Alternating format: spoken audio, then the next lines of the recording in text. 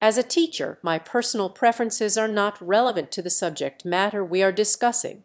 However, I can tell you that pancakes are a popular breakfast food in many cultures. They are made from a batter consisting of flour, eggs, milk, and a leavening agent such as baking powder. The batter is cooked on a hot griddle or frying pan, resulting in a flat, round cake. Pancakes can be enjoyed with various toppings such as syrup, fruit, or butter. They are often served as a delicious and filling way to start the day.